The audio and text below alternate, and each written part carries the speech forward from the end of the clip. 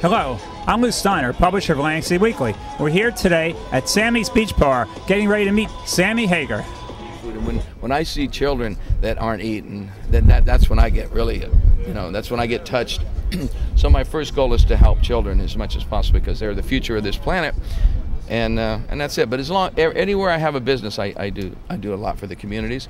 And on this chicken foot tour, for the first time, at every city I go to, I donate at least $2,500 to the food bank, and it has nothing to do with the business. And I don't, I don't know. I don't have really a reason for it except I want to do it. Sammy, I want to assure you of the prayers and gratitude of many poor people from our neighborhood, as well as my own gratitude and prayers. So I hope you can handle all these prayers.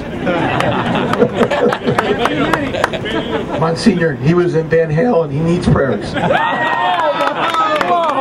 No, not me. I don't need them. Just real quickly, a little bit of history about what's going on here is that when I first started the Beach Bar and Grills, I was asked by someone from Host International about the airports around America if I had any ideas like a Cabo Wabo or something. And I was sitting in Cabo, I was on vacation, and the guy calls me and I'm going, geez, I really don't want to start any more, I got Cabo Wabo, I don't need any more restaurant ideas. And so then I started thinking about it, and I thought, yeah, beach kind of vibe and all that, and belongs in, bring people going through airports, and you walk in, you see a palapa roof, and you hear some good music and some good cocktails and some good food, so I thought, yeah, that's good. It's like a little sanctuary in the airports. So then I decided to give the money away to feed kids, because that's really where my heart's at anyways. Families with terminally ill children that have run out of funds and insurance and so forth, that's number one. Number two,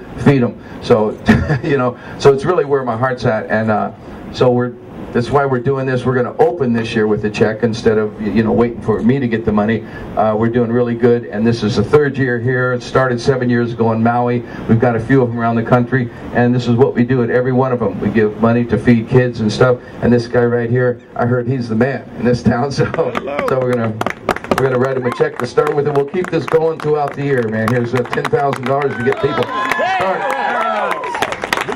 And I seriously want to thank all the redheads and the fans and the foot soldiers and stuff for supporting this kind of a place, because it really, the money goes. If we really give it away, it's really a special kind of a deal, and everyone says they do it, but we really do it, and it's really great. So thanks for supporting us. Great. Enjoy the rum too, by the way.